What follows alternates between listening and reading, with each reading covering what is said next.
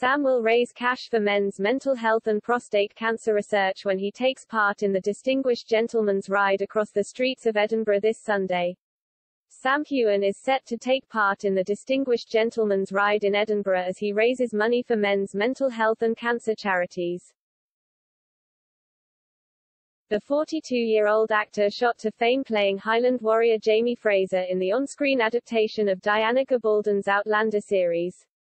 But he will be delighting fans in real life this Sunday when he revs into action looking dapper, as similar events take place across the globe. The leading men's charity, Movember, in partnership with the Distinguished Gentleman's Ride, returns to cities across the UK, including Edinburgh, Fife, Aberdeen, Glasgow, Inverness, and Killin with the unique, mass motorbike event. Focused on raising awareness of prostate cancer and helping people make meaningful connections, motorcyclists in over 700 cities globally will ride through the streets on the same day. With over 50 rides in the UK and with hundreds of riders impeccably dressed in style, this event is set to be a real spectacle.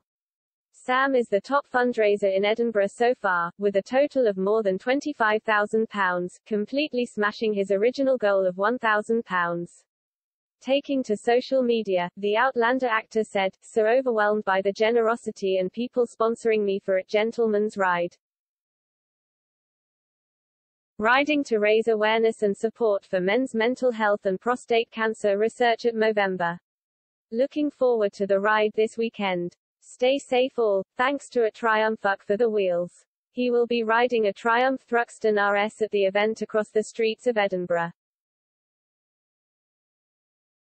The Distinguished Gentleman's Ride unites classic and vintage-style motorcycle riders all over the world to raise funds and awareness for prostate cancer research and men's mental health. The Distinguished Gentleman's Ride was founded in Sydney, Australia, by Mark Horwer.